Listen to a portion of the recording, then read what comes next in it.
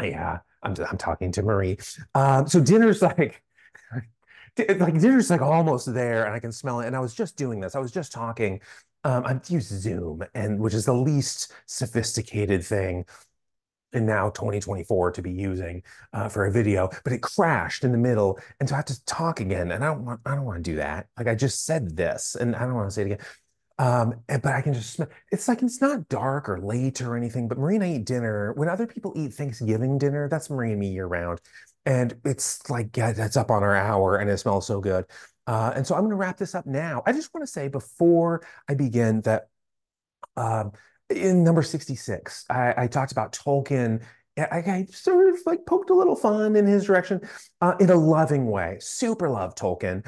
And any jest that was in that one was affectionate. And we do the same thing a little bit with Brandon Sanderson here. And it's supposed to be a tender delivery of that jest. So I hope it's interpreted that way, but I'm just going to read. Um, this.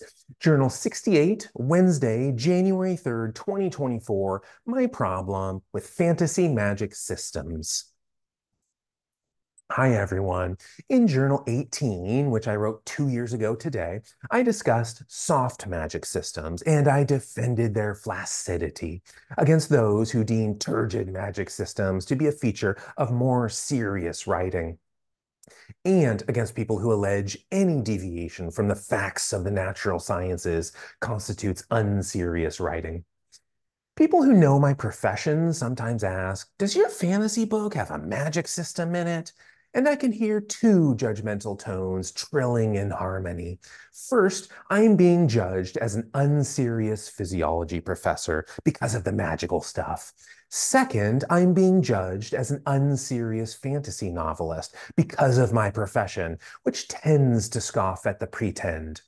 In both cases, there's an assumption that a story is not considered fantasy without at least a little bit of wizardry, either in soft detail, e.g., J.K. Rowling, or hard, e.g., B.W. Sanderson.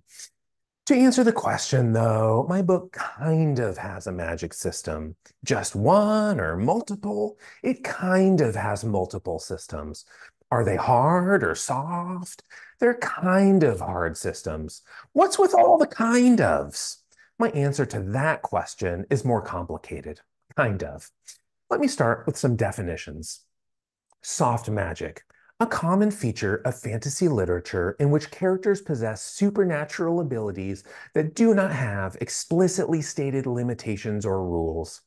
Hard magic, a common feature of fantasy literature in which writers are pathologically pedantic in their explanation of a fake thing.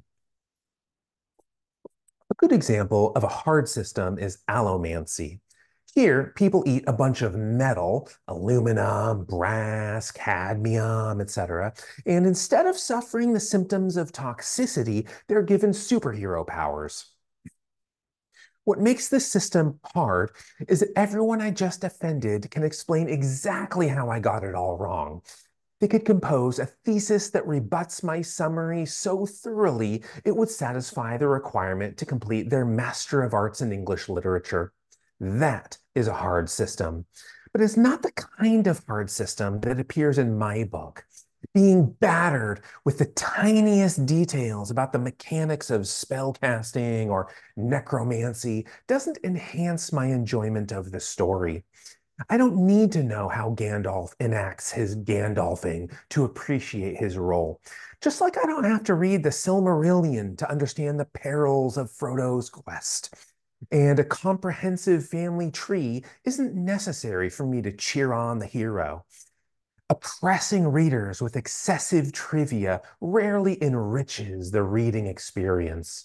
However, in fantasy audiences, I often encounter a bizarre contradiction.